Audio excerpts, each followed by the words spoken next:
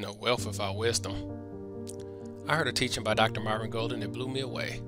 He explained the prerequisites every human must take to reach a place of success. We all start on the same level. That level is called ignorance. Ignorance is the absence of truth. We are then all forced to gain basic knowledge. Knowledge is the accumulation of truth.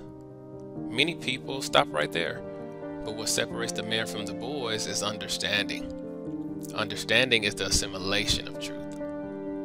You now comprehend knowledge and can take action, which leads you to the ultimate goal of possessing wisdom.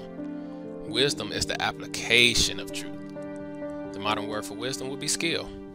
With an in-demand skill, you are more valuable to the marketplace. Becoming valuable to others helps you develop a wealthy mindset.